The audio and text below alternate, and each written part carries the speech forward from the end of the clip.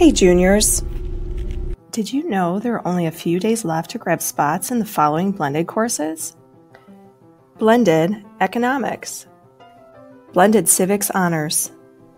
Take control over your learning. In D303, we have 3 key principles of blended learning.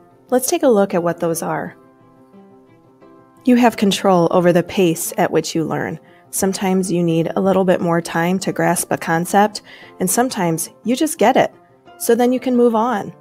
And then there's place. Sometimes you want to learn in the classroom, and other times you need to be by yourself to focus. And other times, well, get outdoors and do your learning. The last principle is time.